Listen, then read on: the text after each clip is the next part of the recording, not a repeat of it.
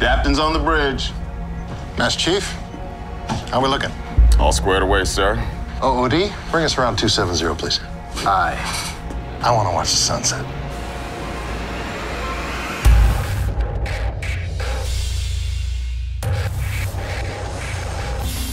In season 3, we pick up the Nathan James, moving across the globe, across Asia, spreading Dr. Scott's infectious cure. But of course, there's one big difference on the Nathan James, which is there's a different man sitting in the captain's chair. How's my ship? Some would say she's never been better.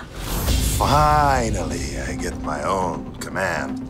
It's something that Mike Slattery, my character, has been working towards for the run of the show. And he was initially intended to be promoted as Tom Chandler, moved on, basically gets kicked upstairs. The virus and the outbreak obviously thwarted that.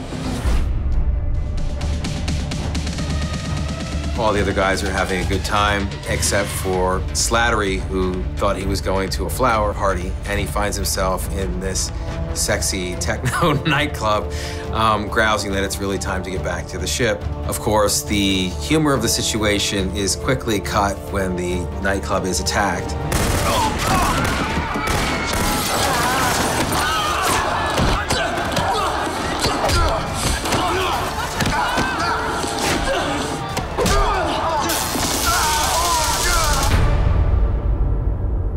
Michael Slattery, Captain, United States Navy. I and 5 members of my crew are prisoners of war. Slattery and the crew are now trying to somehow wrestle the unwrestlable. They're in unknown terrain pretty much everywhere they go. They don't even know who's against them or why. What the hell are you doing to me? With the name Takahaya as his only piece of evidence, Chandler moves forward looking for a way to track down the pirates who took his crewmates. We've reached the camp perimeter. Commencing target assault.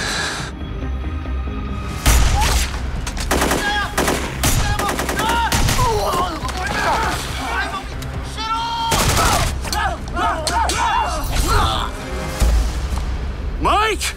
This is when Chandler and Slattery finally reunite. They haven't seen each other the entire season. They've spoken on the phone, and now Slattery looks up and sees Chandler has come all the way to find him. It's the most amazing moment, but it's also a big character moment for Slattery when he sees that Cruz has died, and he learns that several others have died in the process of bringing him and his shipmates home, and he takes full responsibility for having let his guard down in Vietnam, and he blames himself for everything that happened. It's all my fault. Never should have gone in that nightclub. And that's part of the burden of leadership.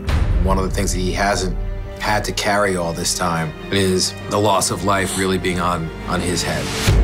That was a nice flavor change for me. I was able to show my kinder, gentler side.